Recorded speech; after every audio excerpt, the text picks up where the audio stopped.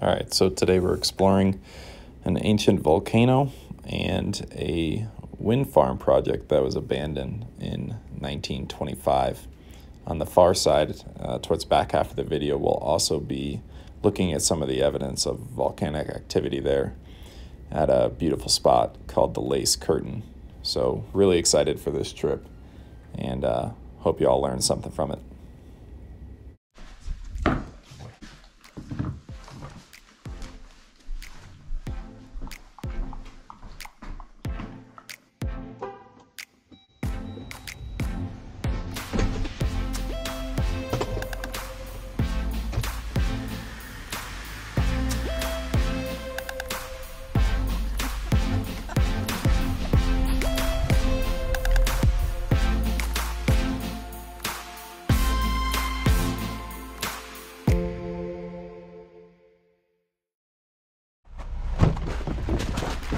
Awesome. Alrighty, so we got a pretty beautiful view over there. Just left Snowland, and you can see, well, wow, that was a really good name, Dave, Snowland. Hey, Aldo, Austin, come here, boys. Austin, come on, that's a dead animal. Why? Oh, you're peeing on a dead animal carcass. What is wrong with you? Not classy, bro. Not classy. Anyway, so structure way out there. We're gonna follow these power lines all the way down. See a little bit of a dirt road here, and then about 12 miles down this road, we'll kick out to the south and come up on that what you can call is a butte.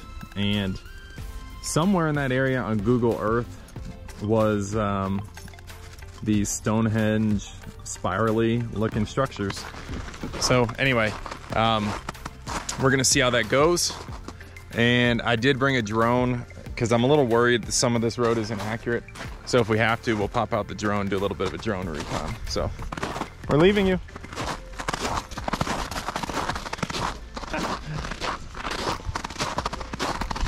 Either way, so this structure, we were able to find one book that kind of mentions it, and it's I think it's called like Living in the Black Rock Desert.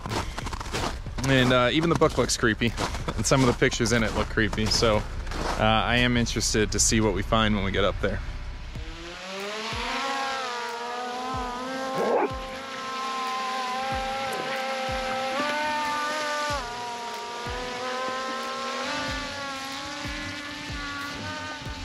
We are, let's see, the drone is like 400 feet out, so once that returns we'll get moving again in the truck. But I think we can probably go a little further south, and then we'll cut in and start heading up that mountain here in a little bit, so should be fun.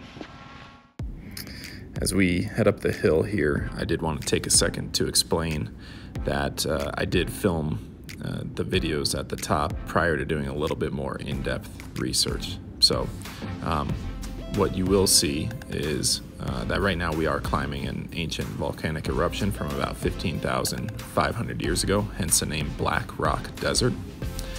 And the structure at the top is the work of a man by the name of A.H. Hood, who, you know, for 2 years paid individuals to sit atop this structure and conduct wind observations. So I'll give you some more details on that after these two walkthrough videos, and we'll do an overhead view of the area, and I can explain how he planned to build a wind farm up here. Pretty cool.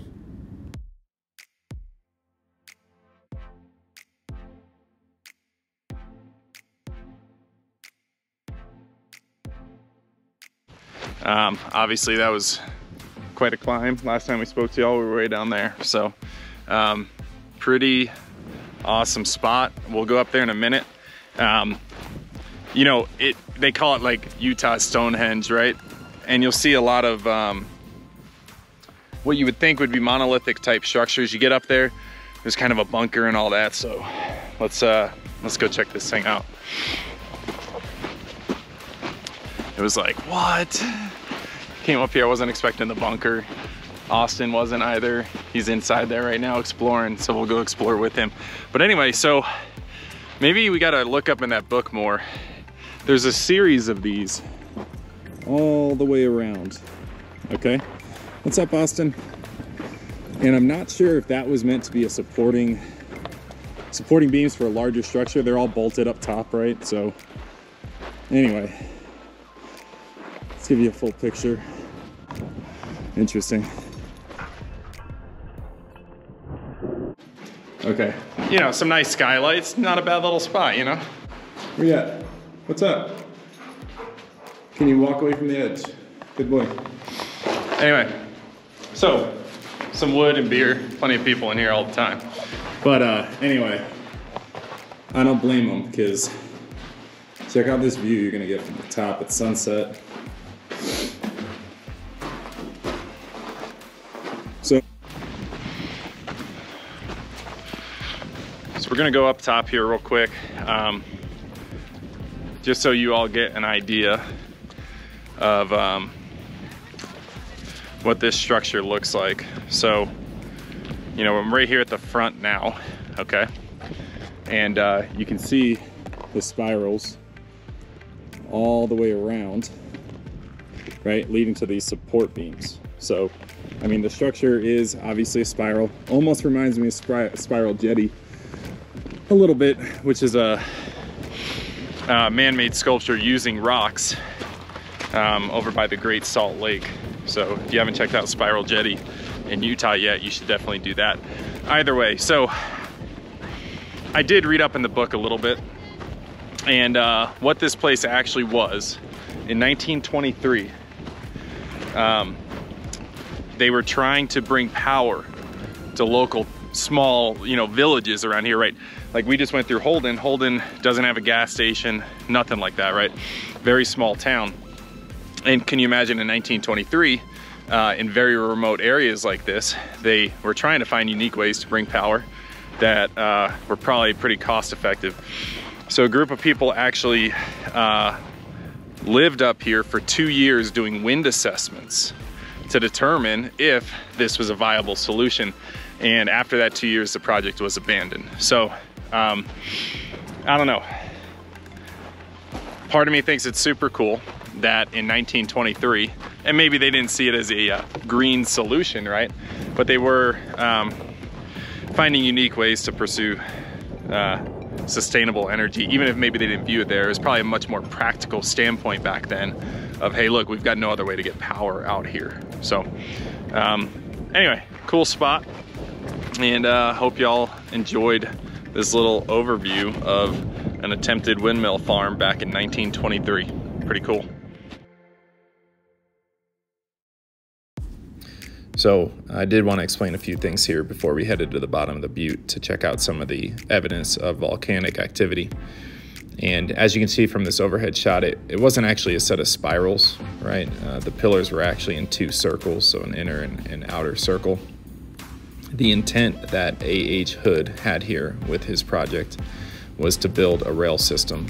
So picture these 2 circles as rails on top of the pillars. And then he would attach sails to cart-like structures for rail carts. And it would act more like a sailboat. So don't think when we say wind farm, a traditional windmill that we see today, where wind is blowing into it and it's more like a fan. Think of a sailboat. So there'd be a series of sails on the outer and inner circle that would blow around all day, right? And then charge a generator that was meant to be in the bunker. So the bunker was meant to protect the equipment for the generator and all that good stuff, and therefore provide electricity.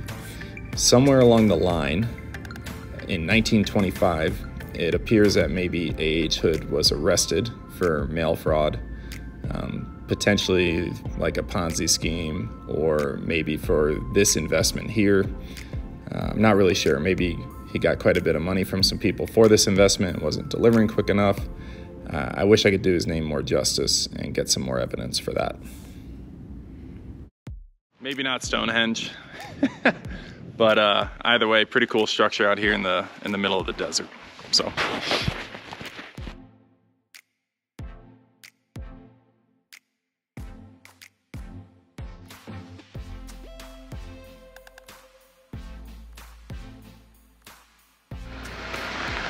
All right, y'all. So we just got to Lace Curtain, and basically out here at Pavin Butte, they call it Black Rock Desert because there was a volcanic eruption here around what used to be Lake Bonneville, ancient lake. Anyway, so 15,500 years ago, volcanic rock erupted, and on the other side you'll see like steep cliffs, all that sort of thing. However, on this side of the cliff, you'll see almost a lace curtain effect. You can kind of see it going up there. We'll get closer and where you can see the drips, but I did want to just show on this rock right here where it's pretty evident. You have the pockets all on the side. So definitely a pretty interesting area. So let me get up here with the doggies. I guess I was gonna show you, but Aldo's gonna lead the way. Where are we going, Aldo?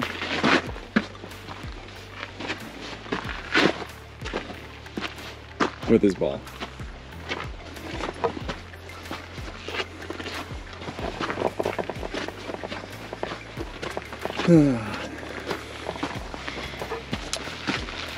I wish I had 4 paws. This would be way more efficient. Okay. So, if you're a rock climber, I don't know how stable any of this is, but pretty unique.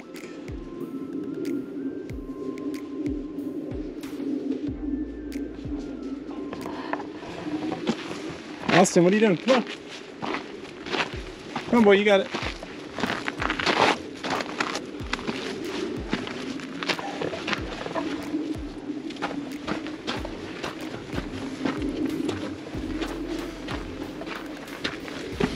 All right, so either way, another cool thing out here in Utah, not very well known. Not a lot of people come out here who aren't already off-roading, actually, I guess is a better way to put that. But let's see if we can fit in here.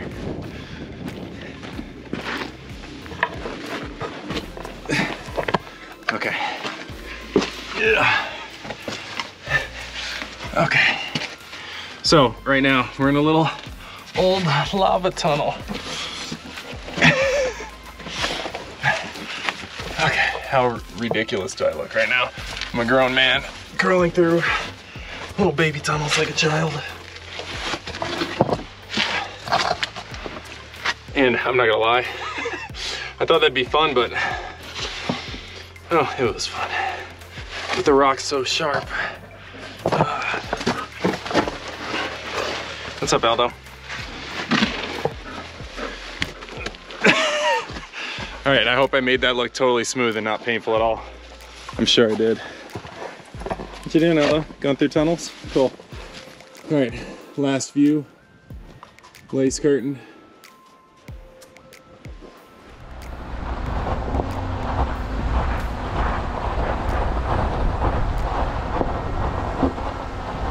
Okay, so for the remainder of this video is literally just the Jeep driving through some of the trails around the butte and heading through some water, which was, I'm not gonna lie, kind of fun. But what I would say is, you know, the earth has a lot to offer, and sometimes the history of a 15,500-year-old volcanic eruption that really appears to be the only elevation change or hill in the immediate area can have a lot more history to it once humans get involved, right? And I really don't know the full history of A.H. Hood. I would love to have more time to be more investigative, I think, in these journeys. And maybe I'll try to do that more in the future as I get better at exploring some of these surrounding areas and old ruins. But what I can say is, regardless of whether or not he may have ran into some legal troubles, which I've seen in 2 different books and references, one being a geographical reference, actually written by the government, but I haven't seen any official records of that. Either way, what I will say is, you know, he was a bit ahead of his time, and I think had a pretty amazing idea to to try to do something different and think different and challenge the status quo.